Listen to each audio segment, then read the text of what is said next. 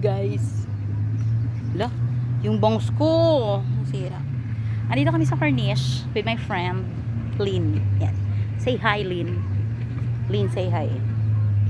Maglalaro kami volleyball day. At sana maiwagi namin. Maiwagi! May ganun pa. Hindi ko na video paano kami nagpunta dito. Of course, nagtaxi kami. Ang layo kaya ito, tsaka hindi tilit. Part pa rin ng Corniche to. See, magba-volleyball kami dyan mamaya. Sana ba? Sana ba? Ayun. Medyo mainit pa talaga. Ang dami palang court dito. Halos 3, no? Ayan. Wala pa yung aming teammate. Maya-maya pa siguro sila. Wala pa yung friend namin na si Richie nag-invite sa amin dito. So, magpi-picture taking muna kami. Hala, kinakabahan ako. Kinakabahan ka ba?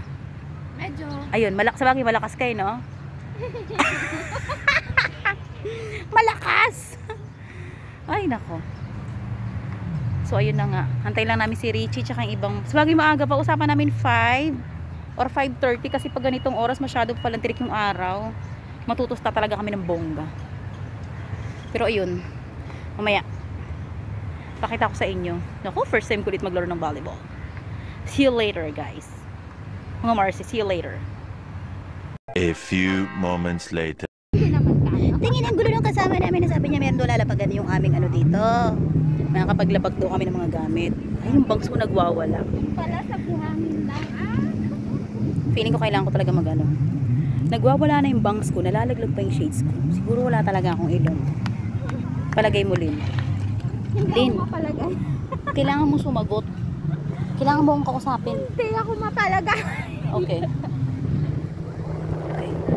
Oh my God. Let's check the paligid. Gusto niya mag-volleyball kami dun sa tubig. Ayaw nga ni bakla, di ba? Ayaw nga ni bakla. Eventually. So. Diyos ko po, mag-start. Ay, 5 na. 5 PM na. Pero look at the sun. Sun is still up. So, ayan ang kapaligiran dito sa Corniche Gate 4. Yeah, we will play volleyball here. Wait lang, yung aming kasama ay lintik na Richie ka. Where are you, Richie? Nagtupisa naman ng ayoko magsalita ng masama. Char! Doon! Yan ang net nila. 1 hour later. One lucky dash. I taught myself to look for the beauty in it. To look for the beauty. Dito pa.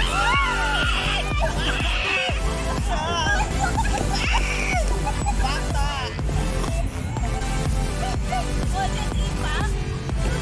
Oo, kasi may prenatal schedule.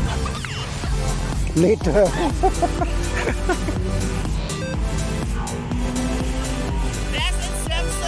Slovakia Republic. Beta Pinoy.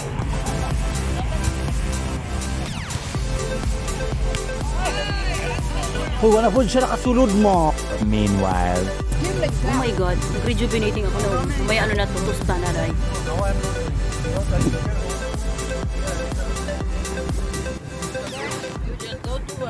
By walking. You work by walking. Hindi na makita yung iba, oy. The next day.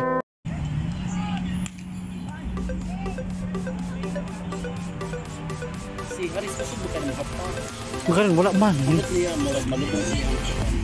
Sa kabugat siguro niya.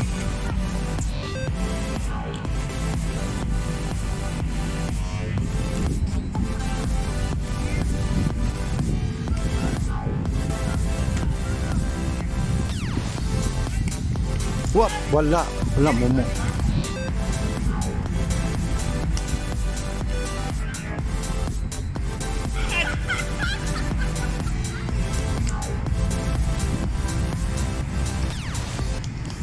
Two hours later. So ayan na nga guys, nasira na yung bangs ko kasi tapos na kami maglaro.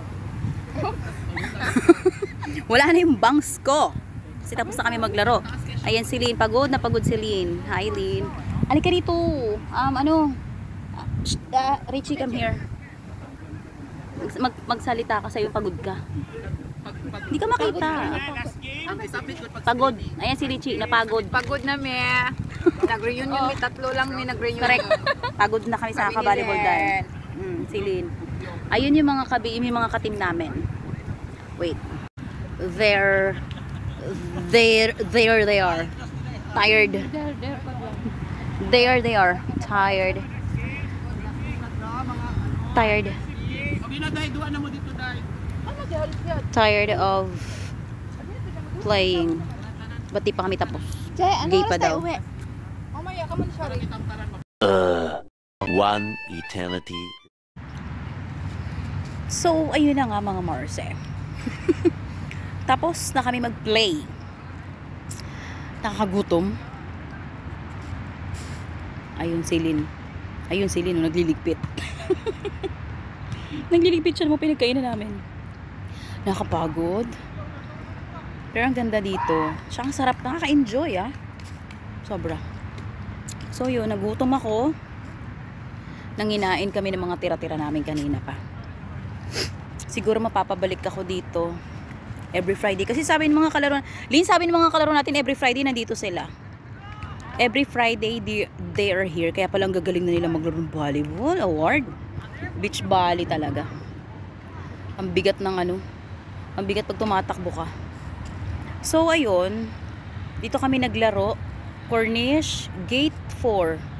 Kasi may entrance siya na 10. May 10 dirhams na entrance. Pwede ka namang mag-swimming muna, mag-beach hanggang 6 PM.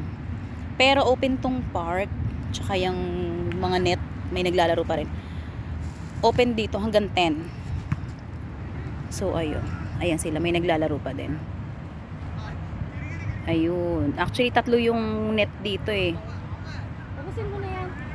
Ay, itatapon mo na. O sige guys, kasi yung aming madam, anong pa na yung ligpit. So, this is the end of my vlog for the day. Next time ulit. Siguro pag naglaro ulit kami ng volleyball. Okay. Bye! See you again next video. Oo. See you again next video. Pa-like, pa-subscribe. May pahit pa kayo ako ng notification bell. Diba mga Marse? Hala, yung noo ko. Talaga naman. Nawala yung bangs ko. Nahagard na stress. O siya, sige na. Bye-bye! See you again soon!